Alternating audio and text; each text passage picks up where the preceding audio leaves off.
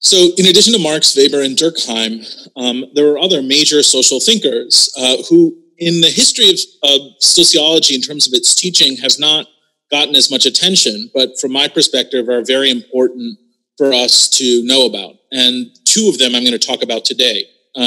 One is W.E.B. Du Bois, and the other is Jane Addams. And I'll start with Du Bois.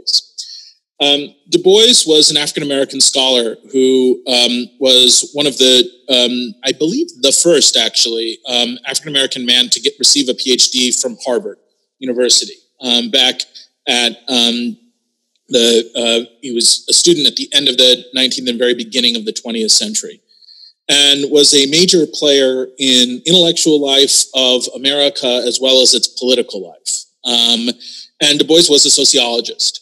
So he trained as a sociologist and really attempted to transform the study of American sociology and sociology more generally. And one of his critical interventions was to argue that it would be impossible to understand society, in particular American society, but society more generally, without a conceptualization of race. And I'm going to talk about two contributions of Du Bois's. The first will be in an early book that he wrote called Philadelphia Negro, and then the second will be a second book that he wrote called Black Reconstruction, which is about the experience of Reconstruction and in particular an analysis of slavery in the South and then the consequent attempts to create a society in the South after slavery, after the end of the Civil War, and its failure.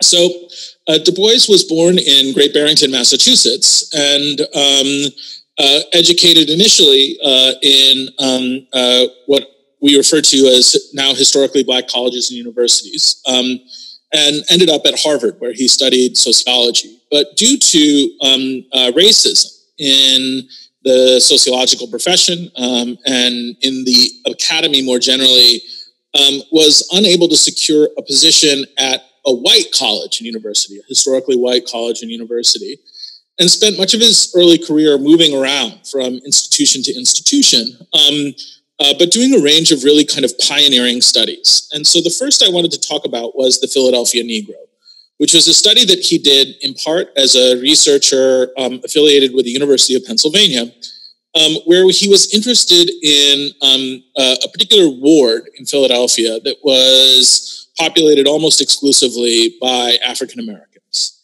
And he was interested in kind of coming to make sense of what was happening in this neighborhood and how it was that those happenings in the neighborhood helped explain some of the sort of dominated position of Black Americans. So you should think about this as like early 1900s, and Du Bois is tasked with sort of coming to understand this ward, this neighborhood in Philadelphia. And what he does is design what we would consider today a truly modern methodological study. So he ends up doing a survey, a series of interviews, household visits, in order to capture the structure of the neighborhood. That is what the space looks like, the set of people who live in it, the organizational environment of the neighborhood. And he uses this to try and make sense of why it is that there are higher rates of crime in the neighborhood, why it is that there are higher rates of out-of-wedlock birth in the neighborhood. And Du Bois, in this work, from my reading, basically does something that's really radical in comparison to what Marx and Weber and Durkheim were doing, which is that he used a contemporary set of what we would call today a contemporary set of methodological techniques to understand the individual level of the neighborhood, that is, how it was that individual people were producing the outcomes, a relational level of the neighborhood, so looking at the ways in which people related to one another and their overall social structure, looking at the organizational level of the neighborhood, which is to say, looking at the ways in which different institutions within the neighborhood affected people's lives, and then also looking at spatial dynamics. That is, how is it that the physical structure of the neighborhood itself produced a set of interactions and a likely set of dynamics? Earlier in the earlier lecture, I noted that sociology is, in part, the study of the ways in which individual behaviors are influenced by other sets of things. And so another way of thinking about this is that action is conditional. And one of the things that DuBois points out here, which is now part of a long sociological tradition, is the ways in which space elicits behaviors. So thinking about the ways in which people are influenced by context or situation means that lots of things that aren't even sort of other human beings should be part of our socioanalysis. Or put differently, it's not just that like you're in a school setting and that setting, because there's a teacher and students with different roles, is influencing your behavior. The physical structure of the classroom matters. So, you know, if you think about listening to these lectures right now,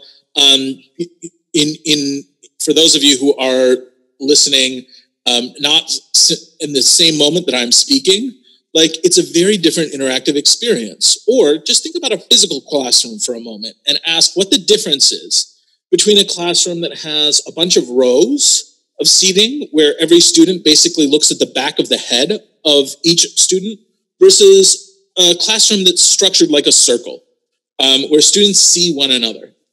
And the insight here is that physical space, the actual physical arrangements of the desks, produces interactions. We know this sort of intuitively, but it opens up a whole range of things that we might be interested in the study of a society or in the study of a community, which is to say, how is it that physical objects or the physical organization of space influences our day-to-day life?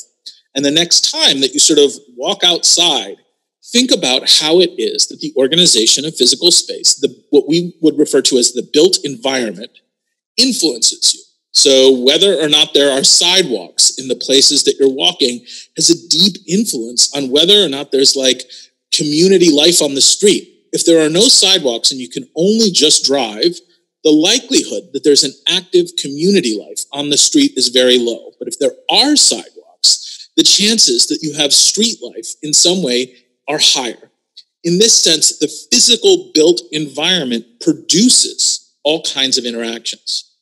Now, for DuBois, what this meant was in the study of this neighborhood in Philadelphia, he began to look at like, there are maps in this book of the organization of the neighborhood where you can begin to see how it is that alleys produce particular kinds of behaviors versus streets, and what the large streets are doing in order to bound the neighborhood, to sort of constrain it. DuBois was also deeply interested in concentrations of poverty. And we will return to this conceptualization when we get to urban sociology and inequality, both of which. But one of the fundamental insights here is that it's different if you're poor, whether or not you're poor surrounded by lots of other poor people, or you're poor surrounded by not so many other poor people. And this is a really interesting thing to think about because intuitively, again, it makes a lot of sense, but the implications can be fairly profound.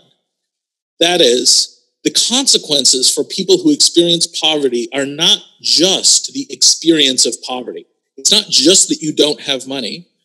It's in part conditional on what the experience of everyone around you is like. So if everyone around you is also poor, that poverty is going to be stickier, or that poverty is really likely to be more consequential for you because it's going to be harder to exit that experience of poverty. The reasons for this are multiple, and we'll get to this in other lectures. We'll talk about the ways in which, you know, insofar as you're surrounded by other people who are poor, there are fewer resources in your neighborhood. Resources not just meaning the amount of money, but the knowledge that people have about jobs, the access that they have to information about social services, et cetera, et cetera. Those sets of things are less available, and it makes poverty stickier, or it makes poverty more difficult for people to exit. Again, the insight is the way in which individual level behaviors are deeply influenced by the relationships that people are embedded within. And it shows the ways in which concentrations of particular groups produce some sets of outcomes. So, you know, the opposite of this would be to think about schools and the ways in which, you know, some schools, insofar as they're concentrations of wealthy people and people with a lot of resources, might be able to augment the wealth and advantage of the people in those schools. So Du Bois is interested then in not just like who makes up the neighborhood, but he was interested in the individual level traits, the social relationships that people have with one another, the organizational environment that they exist in, and the physical built environment. And this gives us a framework for what we might call today a multi-level analysis, where when we do an analysis of social life, what we in part do is look not just at the individuals, but at the individuals and their relationships and their organizational environment and a broader cultural and sort of structural set of conditions that influence them. So this multi-level model that Du Bois presents to us in some of his earliest work is really kind of a profound set of sociological insights. In that work, I'll say that there are things that I personally find problematic. There's a way in which Du Bois rails against Southern blacks or the descendants of people who lived in slave communities and thinks of them as some source of social pathology. But overall, the analysis sort of, it anticipates the modern practice of sociology. The other major text that Du Bois wrote, actually it's not the other, he wrote multiple major texts. But the one that I want to talk about today is Black Reconstruction. And in Black Reconstruction, Du Bois fundamentally challenges one of the critical insights of Karl Marx. And what Du Bois does in this book is argue that slavery was not just a pre-capitalist mode of economic development, that it's actually fully compatible with capitalism. And Du Bois puzzles through why it is that Southern whites never aligned with blacks in this agricultural economy. And he takes a Marxian perspective, but adds race to it in a way that critically transforms our understanding of how it is that social relations work. So the first thing to note here is that for the most part, Marx, Weber, and Durkheim were largely silent on the question of colonialism and of race. They didn't ask many questions about this. They didn't really reflect on the deep impact of colonialism. Marx, more than Weber and Durkheim, certainly thought about imperialism and the ways in which capitalist economies could do violence to and extract from other areas, but Marx really had no theory of race. And this is a huge oversight in early sociology, in part because of the deep ways in which race structures social life, not just in the United States, although strongly in the United States, but in many, many societies. So if we were to look to France, even though they refused to gather racial statistics, we would see the huge impact of race on French social life. If we would look to Latin America, we would see different conceptualizations of race, but nonetheless a huge structuring effect of race, meaning race would have a significant impact on the overall structure of social life. But early sociologists, the European sociologists, did not pay attention to this. And in fact, if we look at Marx's theory, what Marx argues is that in the end, in capitalism, there will only be two groups. There will only be two groups. There will be capitalists and workers. And all workers will effectively be the same. So they'll all be in the similar condition. There'll be a mass of the proletariat in Marx's language.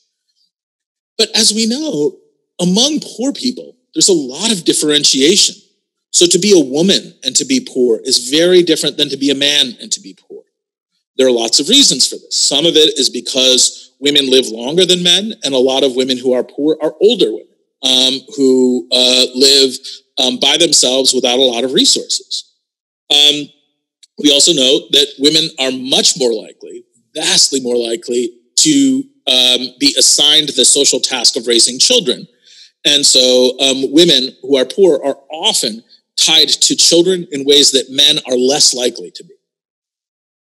Similarly, we could see the ways in which race is deeply tied to poverty or deeply tied to a condition of the proletariat. That is to say that it is different to be black and poor in the United States than it is to be white and poor. Now, this isn't just an American story, and we can think about the ways in which, for example, being an immigrant and being poor in any country is different than being native born and being poor. Some of that is because political systems have all kinds of rules that give resources and opportunities to native-born people as compared to immigrants, particularly if those immigrants don't acquire citizenship.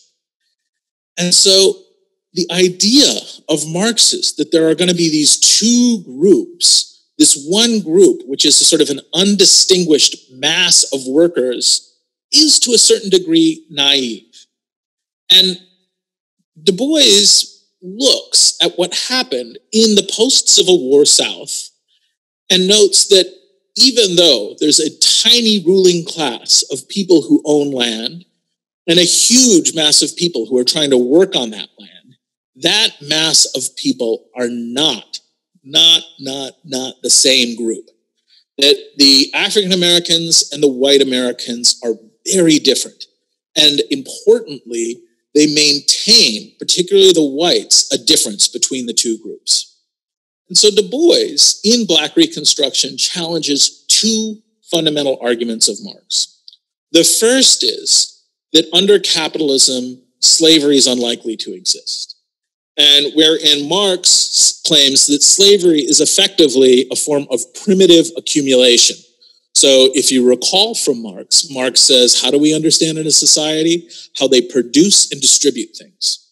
Well, DuBois looks at American society and says, this is not true. It is simply not the case that capitalism and slavery were incompatible with one another. In fact, early American capitalism, which was which was certainly exercised in the South, in this agrarian economy, was dependent on slavery. The two are not incompatible. In fact, in the American case, slavery and capitalism are deeply intertwined. This insight that actually we might see forms of slavery within capitalist systems profoundly changes our understanding of Karl Marx. In part, that's because Marx argued that workers freely sell their labor power to a capitalist. So that the ways in which capitalist economies work is that there's a market for labor power and that workers sell their labor power to capitalists. And then exploitation is the ways in which capitalists make workers work more. Slavery is not a story of exploitation. Slavery is a story of oppression. And by a story of oppression, what I mean is that the workers are not selling their labor power to capitalists on a market. What they are is owned. And insofar as they're owned, the capitalist is not buying their labor power. The capitalist, in fact, owns them from the very beginning. DuBois, in this analysis, then doesn't necessarily tell us that, the entire theory of Marx is wrong, but instead that Marx missed something crucial about capitalism. That Marx's assumption that workers sort of freely sell their labor power is a naive one. It doesn't fully capture what happens under the conditions of capitalism. And that oppression is fully possible in capitalist systems. In fact, American capitalism may have been dependent upon oppression. This is the first major point of DuBois, which is to say that we need to rethink Marx. Earlier lectures, I said you shouldn't think necessarily about theories as right or wrong, but instead useful or not. And useful or not for particular things. And by this I mean that theories are like glasses that you put on that make things visible. But they might be like multicolored glasses. So glasses that sometimes you put them on and what you see is the range of blue. And that other times you put them on and you see the range of red in the world. And other times you see the range of green. And what they do is they allow certain things to be visible, but they also have limits. They always have parameters, things that they cannot see. And so your take home here shouldn't be, oh, Marx is wrong, we should throw the theory out. It's that Marxism doesn't fully have a theoretical conceptualization of race, and Du Bois adds that to Marx in ways that critically transform the theory for it to be able to see things it couldn't see before. The second major contribution of Du Bois was the idea of a psychological wage. So Du Bois says, okay, slavery is compatible with capitalism, but after the Civil War, from sort of 1865 to a little bit later, we see a context where there's a large number of workers, black and white workers, who do not create an indistinguishable mass of people who collectively fight against the capitalists. In fact, what we see is that one group of workers who really are no better off than the other group of workers, for some reason align with the capitalists. That is, agree to do the work of the capitalists, of the wealthy landowners, in ways that doesn't seem to be in their interest. Another way of putting this is that the white workers would be better off if they joined with the black workers and overthrew this agrarian system where just a tiny group of people, a couple hundred people, owned the vast majority of land. And so Du Bois is interested, why didn't they do it? Why didn't they do this? Part of Du Bois's explanation is that wages are not just money. So there are different ways in which you can pay people. And one of the ways in which whites were paid within this system is what Du Bois calls a psychological wage. And the psychological wage that Du Bois presents is this idea that the white workers had this value to their own whiteness that in itself was a reward. It was a kind of wage that they got. Knowing that they were white and that the other workers were black was partially a wage that they received. And they were very interested in preserving that wage. That is, they were very interested in preserving the distinction between them and black workers because it was psychically valuable to them that they were white. And so the system of race that sought to value whiteness, not just economically, but symbolically, was incredibly important in the era of Reconstruction. This idea of symbolic values will become really important in subsequent sociology. That is, we'll think about how it is that there are economic values, but there are also social values, by which I mean social ties to other people, and there are cultural values, and there are symbolic values. So an example of a symbolic value would be, I teach at an Ivy League institution, Columbia University, and there is a symbolic value to Columbia independent of my quality, which is to say that people look at that and they're like, oh, it's an Ivy League institution. There's some sort of symbolic value to it. And even for students who go to those institutions, there is a symbolic value. What that means is that the education may not be that much better. It may be no better at all. So you learn the same kinds of things. It may not improve your overall wages. And actually, there's a considerable amount of evidence that for most students, going to the Ivy League doesn't actually improve your wages. But it could give you symbolic value. That it could give you this sense of you're from a particular kind of school, and that in and of itself is valuable. Think about your own educational trajectory for a moment and ask, what is the symbolic value of going to school at all or going to a particular kind of school versus another school? In this sense, whites in the South received this psychological wage in Du Bois's terms, where preserving the symbolic boundary between them and others, that is, preserving the boundaries of race, was essential to them. It was something that they absolutely wanted to maintain to ensure that they were different than white workers.